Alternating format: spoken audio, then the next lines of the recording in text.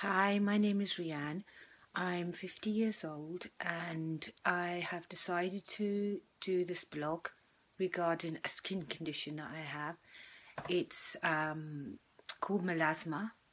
If you haven't heard of the term, you may have heard it called hyperpigmentation, and it completely and utterly seems to take over my life these days. I don't know what is causing it. I've exhausted every single avenue, what it could be.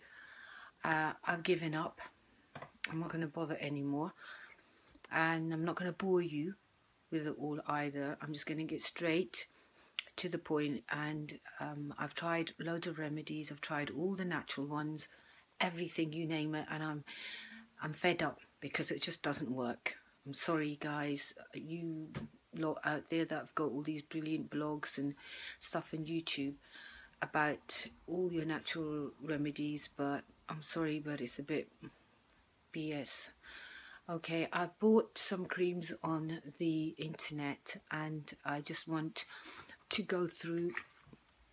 The first one I'm going to try is this one. It's a anti-pigmentation cream. It's a skin brightener and it's got hydroquinone, yep, the dreaded H word, which is like a skin bleach. It's got tretinoin.